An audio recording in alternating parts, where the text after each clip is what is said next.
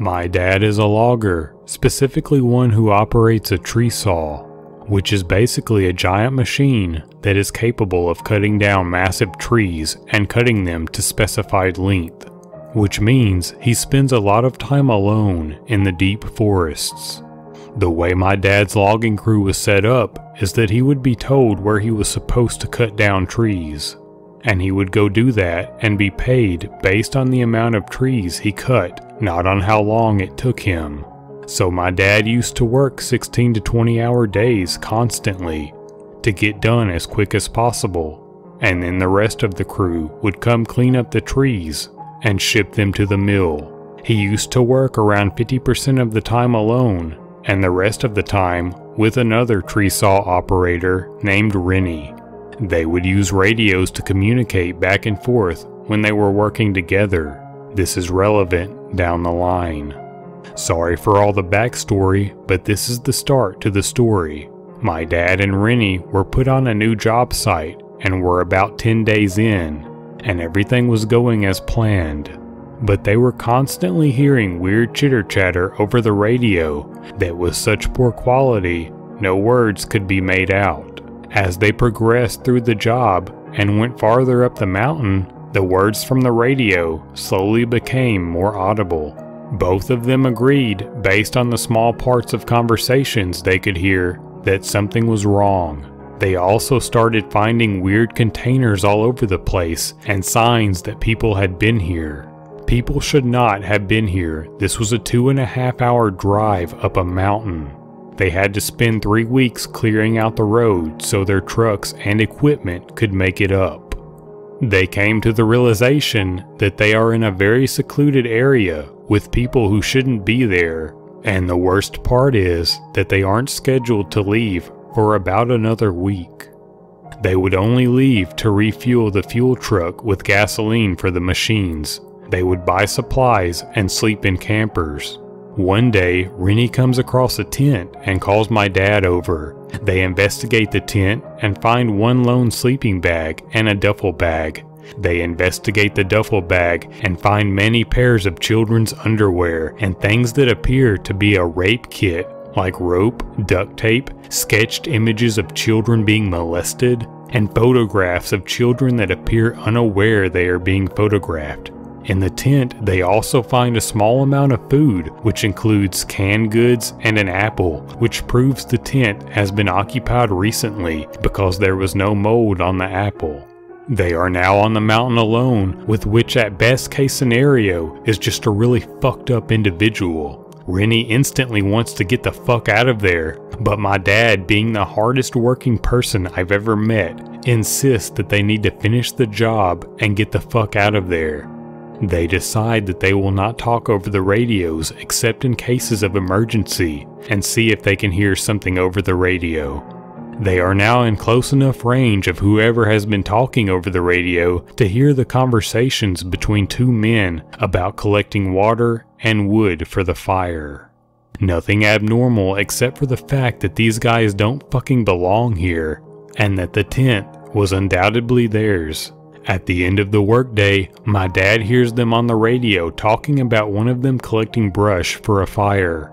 My dad hops on the radio and attempts to communicate with them about what the fuck they are doing. I believe he said, "Who are you and what are you doing here?" After this, the conversation between the men abruptly stops and they never pick up. That night, Rennie wakes my dad up and whispers for him to get his gun, someone's outside. My dad has told me that the first thing he hears when he wakes up is the quiet shuffling of footsteps. My dad fumbles for his gun and finds it, but realizes that he fucking doesn't have it loaded and has little clue where his rounds are, and Rennie has nothing, and the thought of calling the police is absurd for multiple reasons. They hear a jiggle on the doorknob and it opens. The camper is far enough off the ground to where you had to jump in, and there is no ladder footstool. It just stays open, and neither my dad nor Rennie move. They hear scratching right outside the door though. After 4 minutes of scratching, my dad can no longer take it and nods at Rennie. He gets up quietly and walks towards the camper door. and the second he reaches it, he is met with intense pain across his right eye, all the way to his left cheek. He has been cut and falls out of the camper, hitting the ground hard. A man with a knife gets on top of him, and he is soon being kicked in the top of the head by a man behind him. Rennie leaps out of the trailer and manages to get the man off my dad, and my dad gets up and realizes that the second man without the knife is running away, and the man with the knife is scrambling away from Rennie and starts running alongside his accomplice. My dad and Rennie get into the truck and drive to the nearest hospital to treat my dad's cuts, and later report the events to the police.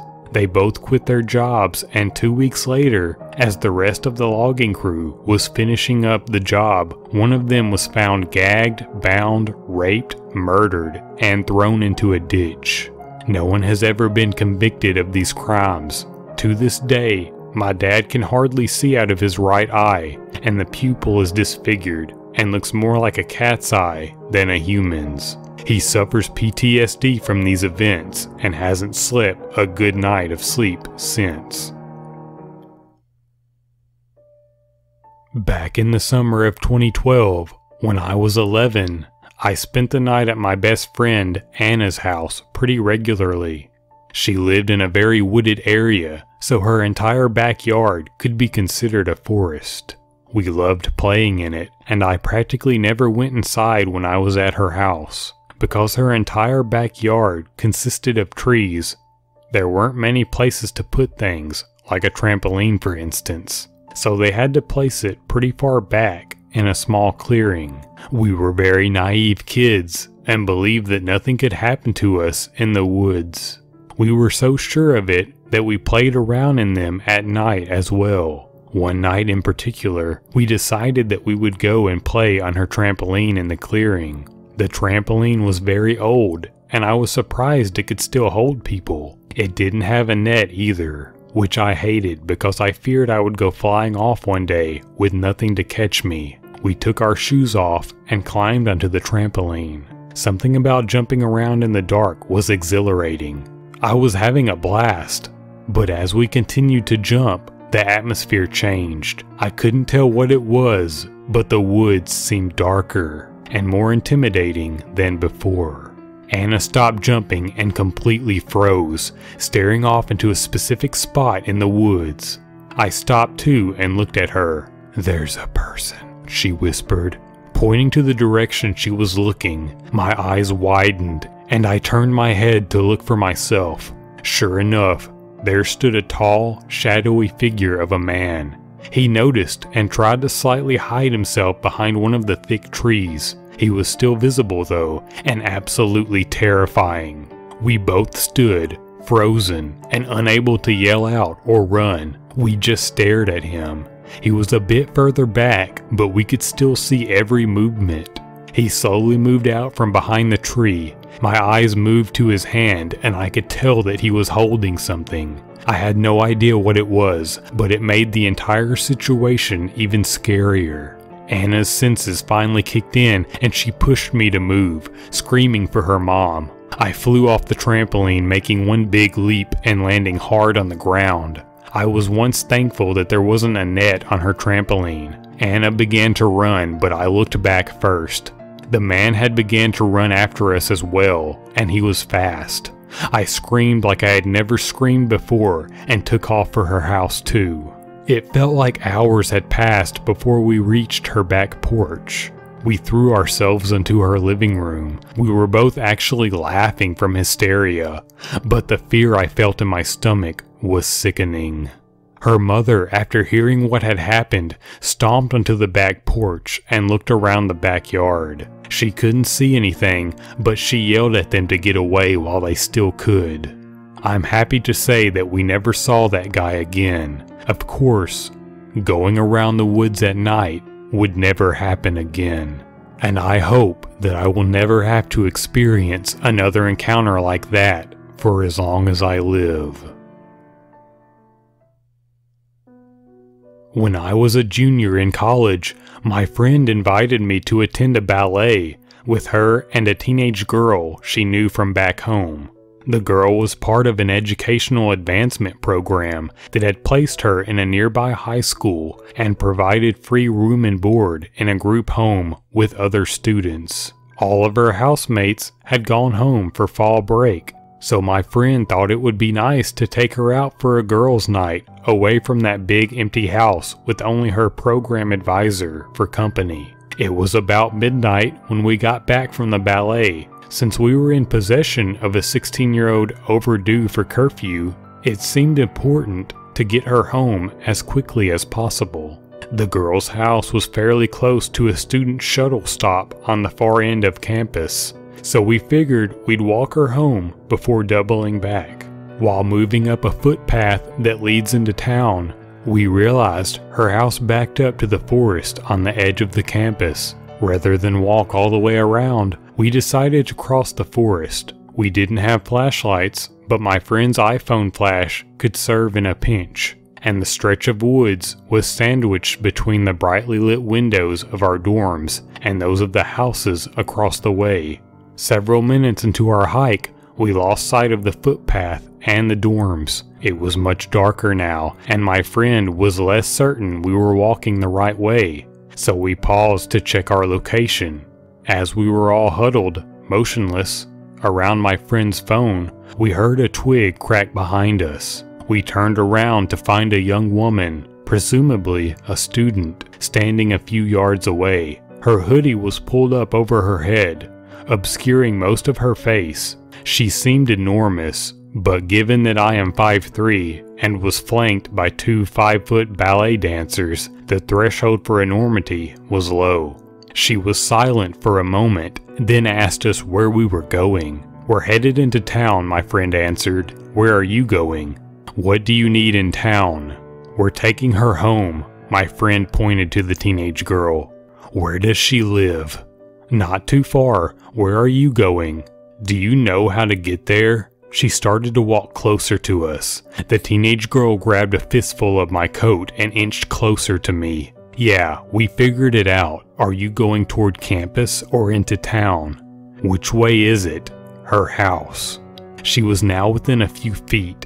Her approach had slowed but not yet stopped. My friend quickly blurted out, "Just this way, good night." She was bluffing, but any direction away from the student seemed like the right direction, so we went along. The plan was a failure. Within seconds, I could hear her crunching the leaves just behind me. She was following close enough to touch me, and I sped up, certain I was about to get a knife in my spine if I didn't get away. When my friend saw me rushing, she turned back to see the student following us. She grabbed the teenager's hand, and the three of us began to run. We never turned back, so I'm not sure how long the student followed. Eventually, we figured out we were running the right way when the teenager yelled out, "That's it," and led us to a driveway where we could huff and puff ourselves back to normal under a garage-mounted floodlight. The girl's program advisor was home, waiting up for her missing ward, and made us each a cup of tea while we waited for the campus police to drive out and escort me and my friend back to our dorm. Once safely in the back seat of a college security vehicle, we told the officer why we'd wanted a ride instead of walking back. He said this was the third time this semester they had picked up students running scared from the woods after encountering a strange girl in a hoodie. They dispatched officers to look into it before, but they never found anyone. He figured it was a student on a stroll from the dorms and we had nothing to worry about. As soon as we got out of the car, my friend got a text from the teenager. She was certain she'd seen the student outside her window, but when the program advisor went out to investigate, no one was there. I never found out what happened, but I really hope the creepy girl in the woods is not the same student whose body was found out there a year later. I hope she had nothing to do with that at all. I grew up in a town in a relatively rural part of England. Once upon a time, the whole area had been ancient woodland, but by the time I grew up there, urban sprawl meant that only a few small pockets of woodland remained. entirely surrounded by housing estates. I hated walking through those woods. The quickest way to get anywhere from the street I grew up on was to take a footpath that ran from one end of the street around the back of the houses and then through maybe a quarter of a mile wide patch of woodland before you reached the heart of the town. It only took a few minutes if you took the most direct path through, but my heart would be racing the whole time. I had to walk through there to get to school or to the shops when my mom sent me to get groceries, and knowing that, my older brothers would tell me that the woods were haunted by the ghosts of people who had been hung at the gallows that once stood there.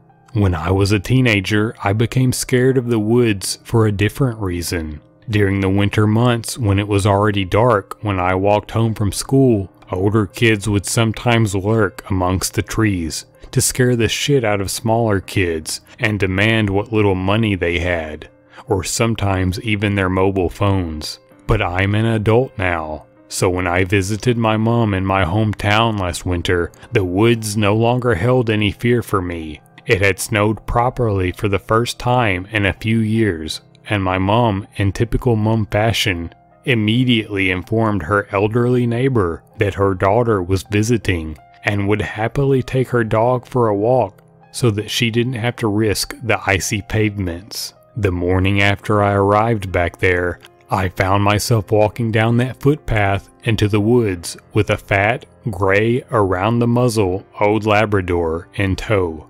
It doesn't often snow in the city I live in now, so I decided to take a recent purchase, a good DSLR camera, out with me to photograph the scenery.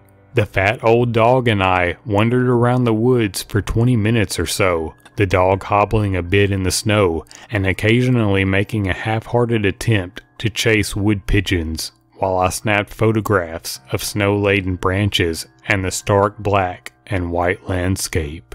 It was quite early on a Sunday morning, so nobody else was around, and there were very few other footprints in the snow. I was quite enjoying the walk, but I had started to get a bit cold and didn't want to exhaust the neighbor's dog too much, so I was just about to head back when I heard something moving quickly through the woods toward us. Someone was heading rapidly down the main path. The dog and I were currently out of view on a side path, but only for a few more seconds. I don't really know why it occurred to me to hide, but I did without really thinking about it. I hesitated for a moment, and then, mindful of memories of being threatened by hooded teenagers and robbed of my very first brick-like phone, I stepped off of the path and hid among the bushes and trees. The lens on my camera at the time was worth about the same as a month's rent, and I guess I was worried that some opportunistic robber would see it and decide that I was an easy target. The dog hesitated for a moment as I tugged at his lead, but followed me into the bushes just in time. I crouched down with a hand on his head, willing him to be still and quiet. As a person came into view on the path just a few feet away, I didn't really get a good look at them, but I saw that it was a man, tall and wearing a dark jacket and a red baseball cap and moving in a hurry. Thankfully, the dog remained quiet and then the man was gone. When the man was well out of sight, the dog and I stepped back into the path, and I decided to take a few more pictures before we left. When we were finally heading home, the near silence of the woods was broken by the loud drone of a helicopter overhead. I couldn't see it clearly until we were on the footpath behind the houses and out from under the trees. But once there, I could see that it was a police helicopter, and it was circling over the woods. I returned the fat old dog to my mom's neighbor without any incident and completely forgot about the helicopter until a little later when my mom switched the radio on in her kitchen so that we could listen to some music while we ate lunch. It was a local radio station, and their top news story was that the police were hunting a man who had beaten someone nearly to death on a secluded footpath earlier that morning. The path they described linked the woods I had been walking in to the center of town. The suspect was described as tall, wearing a dark jacket and a red hat. I saw him fleeing the scene of the crime, and it was only my paranoia about my new camera that prevented me from meeting him in the middle of the woods, early in the morning with nobody else around. I don't know what would have happened if I had stayed on the path, but I'm glad I never found out. His victim on the other footpath survived, but it was a very close thing.